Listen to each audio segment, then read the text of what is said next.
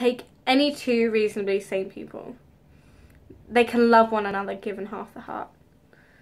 Take you and me, for instance. Straight off, I think we got a bit of vibe. We did a nice little double act thing. No introduction.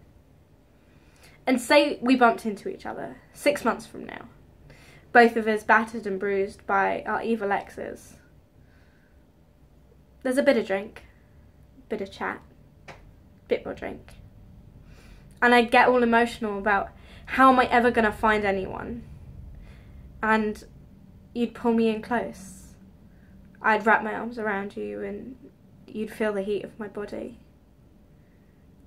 And we'd be seeing each other at first, just casually, then properly.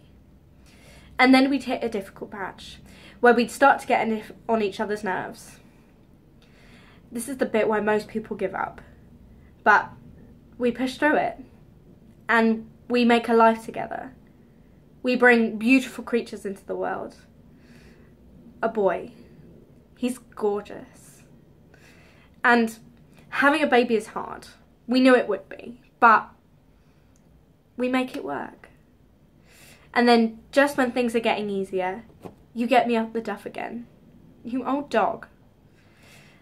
And then we have a beautiful boy and a daughter. And having 2 kids is hard. Money is tight. Neither of us have slept a week in years.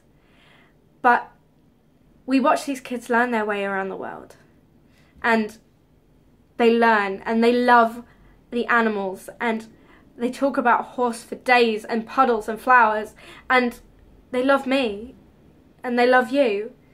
And we look at each other and realise that even when things were at their hardest, even when you were being an idiot, even when you knew you were wrong, and I would bollock you and sulk, but I'd get over it, and we'd never let each other down. Not once. Not really. Not when it mattered anyway. We were the last gang in town. We are Butch and Sundance, except we don't die at the end. And that's about as romantic as it gets.